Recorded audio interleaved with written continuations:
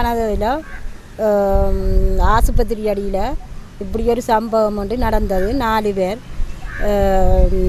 என்று சொல்லி சொன்ன போல் நான் தான் ஓடிப்போ பிடிச்சி விட்டேன். நான் இருபகுதியையும் பிடிச்சி விட்டேன். நான் அதுக்கு பிறகு வேலை செய்துட்டு வந்த 3 ஆக்களை பிடிச்சி கொண்டு வந்து உள்ளுக்கு போட்டு கிடக்குது. இதுக்கு பிறகு நாங்கள் வீடு வாசலில் இருக்க இல்லாமல் இருக்குது. எங்களுக்கு வீட்டில் படுக்க இயலாது, கொள்ள இயலாது. மற்றது எங்களுக்கு ஒரே இரவில் நேவி போலீஸு சிஐடி மேலே எல்லோரும் வந்து தொந்தரவு எங்களுக்கு எங்கே இருக்கணுமெண்டு காட்டித்தாங்கன்ட்டு எங்களுக்கு இது எங்களுக்கு தெரியாதுன்னு சொல்லி போட்டு ஒரு வீட்டில் 4 பேர் 5 பேர் குடும்பமாக படுக்கிறோம். அப்படி இருந்தும் அங்கேயும் வந்து தொந்தரவு தான் செய்யணும். கண்டனீங்களான்னு கேட்கணும். வலிகளை மல்லிகை தொழிலுக்கு போக விடாமல் எல்லாத்தையும் மல்லிகை எரிச்சு போட்டினும், அரிவாசி வலியை ஏற்றி போட்டினும். இப்போ கடற்தொழில்காரரை விடுகினும் இல்லை கடலுக்கு போக.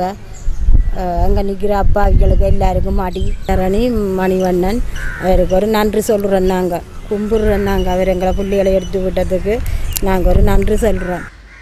கடந்த 9ஆம் திகதி அன்லதீவு பிரதேசத்திலே கடற்படை வீரர் ஒருவர் தாக்கப்பட்டதாக கூறப்பட்டு அந்த பிரதேசம் முற்றுமுழுதாக ஊரடங்கு சட்டத்தில் அமுல்படுத்தப்பட்டு அங்கு சில ஊர் மக்கள் கைது செய்யப்பட்டிருந்தார்கள்.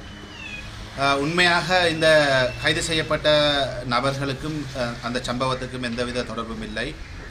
இருந்த போதிலும் அந்த நபர்களை கைது செய்து ஊர்காவல்துறை நீதவான் நீதிமன்றத்திலே கடந்த 10ஆம் திகதி போலீசார் முற்படுத்தியிருந்தார்கள்.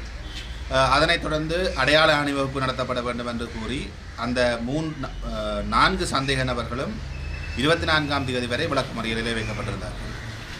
ஆனால் உண்மையான சந்தேக நபர்கள் இந்த விடயம் தொடர்பிலே கைது செய்யப்படாத நிலையில் நான் இன்றைய தினம் கௌரவ நீதவான் நீதிமன்றத்திலே தோன்றி குறித்த வழக்கிலே கைது செய்யப்பட்டிருக்கின்ற 3 சந்தேக நபர்கள் எவ்வித தொடர்பும் இந்த குற்றச்செயலோடு தொடர்பும் இல்லை என்ற விடயத்தை நான் கௌரவ நீதவான் அவர்களுக்கு எடுத்துச் சொன்னதை அடுத்து இன்றைய தினம் கௌரவ நீதவான் அவர்கள் அந்த 3 சந்தேக நபர்களுக்கும் பிணையினை வழங்கியிருக்கின்றார்.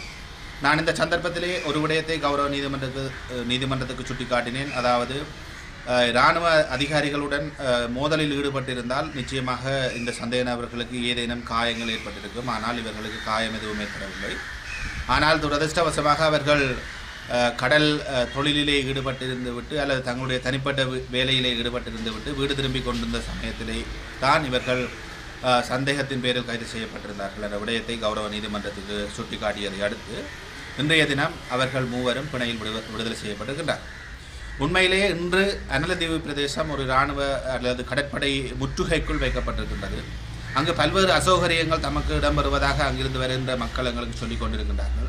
உண்மையிலே இராணுவத்தையும் கடற்படையையும் பயன்படுத்தி எங்களுடைய மக்களுடைய இயல்பு வாழ்க்கையை குழப்புகின்ற ஒரு செயற்பாடு அங்கே நடைபெற்று வருகின்றது என்பதுதான் எங்களுடைய நிலைப்பாடாக இருக்கின்றது. அங்கு பாதிக்கப்படுகின்ற மக்களுக்காக நாங்கள் தொடர்ச்சியாக குரல் கொடுப்பதற்கும் அவர்களுக்கு தேவையான சட்ட உதவிகளை வழங்குவதற்கும் எங்களுடைய அமைப்பும் நானும் தயாராக இருக்கின்றேன் என்ற விடயத்தை நான் இந்த சந்தர்ப்பத்திலே தெரிவித்துக் கொள்கிறேன்.